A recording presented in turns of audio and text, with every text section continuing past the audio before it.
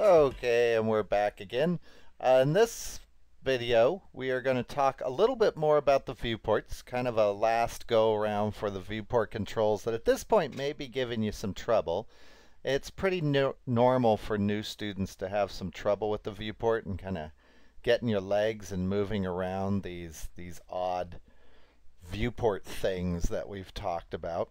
I find it's the most common problem students have in the first week or so of using the program, is they just don't quite know what they're looking at. I mean, it is kind of a weird concept when you think about it.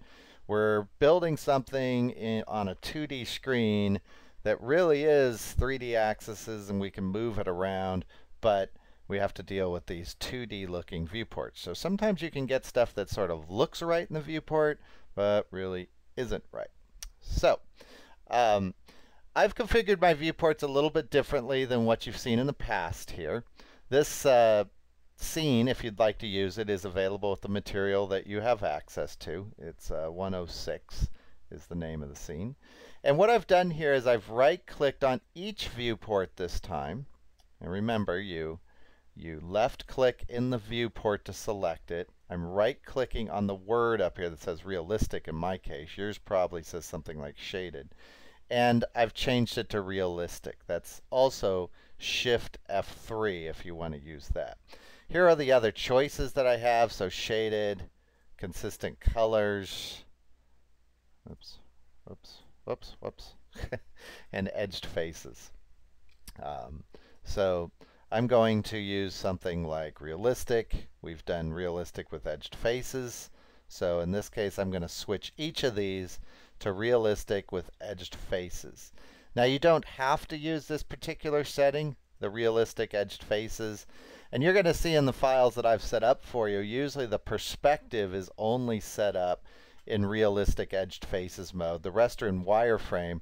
That's because for the most part, I'm going to be working in perspective view. And here we are back in perspective view. So a few other things that are going to make life a little bit easier for you. If you're finding that the objects are really kind of moving all over the place, so for instance, if I move this over here on purpose, when I move the scene around, see how that tank's kind of flying all over the place and sometimes he gets lost? That's because your tank isn't in the center of the scene. I say your tank, the object here in the scene. How about any object that you use? Isn't in the center of the scene. There's an easy way around that, and what you can do is you could select an object, come down here to your orbit tool, and you could use these different orbiting tools. You'll see there's one that's all white, one that's all green, and one that's partially green and white. And if you play around with those, you'll see the green and white orbit tool down here is rotating the viewport around the center of my scene. So in other words, if I move this guy over and rotate around, see how really not helping me too much. Move our tank back over here. If I use the green one, it's doing something similar. So for instance, if I move this guy over to the side here and move it, you can see it's doing something similar, but it's basically orbiting around that selected object. That's a little bit better way to work in most cases, because you're not going to have your objects flying all over the screen. At least they'll stay centered in orbit around an object. So you can basically select something like this and then orbit around it, and you've got your orbiting around that guy. The other one, the white one here, the white one is going to orbit around a different space in your viewport. It's not quite as helpful. So usually you're going to see me have it set on the green one here so that I can orbit around that little piece that's selected. And that is the white and green one down under orbit sub-object. Makes life a little bit easier for you. Also remember, Alt and the middle mouse button or mouse wheel, if you hold down, will do the orbiting for you. You don't have to go down to the button. So if you see me orbiting and I'm not clicking on the button, that's why I'm using the mouse wheel. A couple other things that are going to help you. Let me get my little object here centered a little bit better. The zoom extents button, this one, is going to zoom into the area that you're working on or that you want centered. So for instance, if my tank, I always say my tank, if my object gets moved way over there and I hit zoom extent, you'll see it zips right over. So for instance, if I was to keep zooming and I lose my object and I don't know where it is, I can hit that white zoom extents box right there and it'll zoom right in. The green one is going to zoom into the selected area, which is also very helpful. So if I click this little canister down here and hit the green one, see I can zoom right into that, and then I can go from the green cube to the white cube down here in the bottom right, and I can zoom back out. So it makes maneuvering around the viewports much more easy.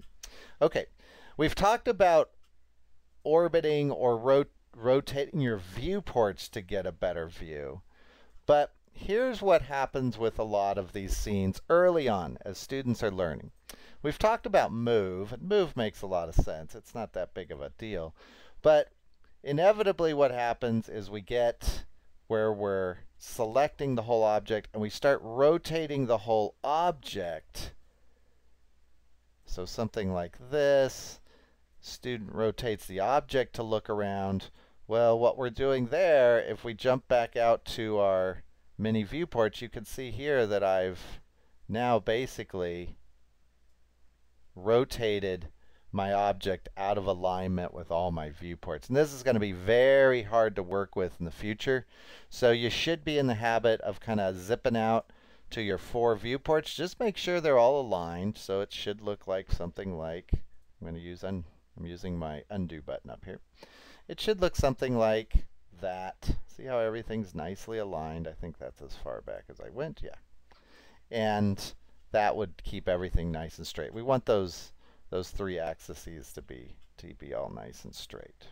So don't rotate the view with the select and rotate button. Only use the middle mouse button with Alt, like that, or these buttons down here to do that. That'll keep everything nice and straight in your scene.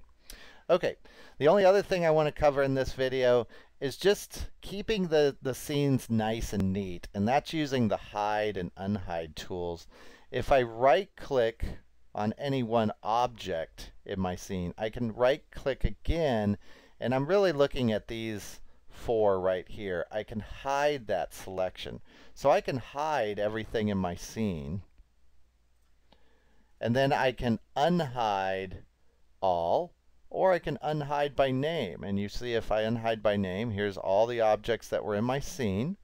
By the way, this same menu is right there. So if I close this, I can go to this menu, select by name, the same menu. See, there's nothing showing because everything's hidden. I can unhide all. You can see I even have some stuff in the scene that's packed in there for you to see that was hidden. You didn't see this before. Some other objects in there. So I can right click on that and say hide selection. Hidden selections will export out to video games. So eventually you've got to clean them all up, but that's easy enough to do. Just select them and delete them. And now I think we got all of them. Yeah, I think we did. All the little junk is out of our scene. And now you know how to right click on your viewport, use these guys, unhide by name, unhide all, hide unselected, which is basically the opposite of hide selected. Usually what I do is I come in here, I select the object I want to work on, hide unselected, work on my object, right click, and say unhide all. So that will let you move around your scene a little bit better. So review those viewport controls down here in the bottom right. We've covered all of them at this point. And moving around in the viewport should be a little bit easier for you. If you get tripped up, don't worry about it. It happens to everybody. This 3D stuff can be a little bit unnerving at first, getting used to it. But I'm sure you'll do fine. So give it some practice. Let me know if you run into any problems, but that should answer all the normal questions that we usually get. I'll see you in the next video. Bye.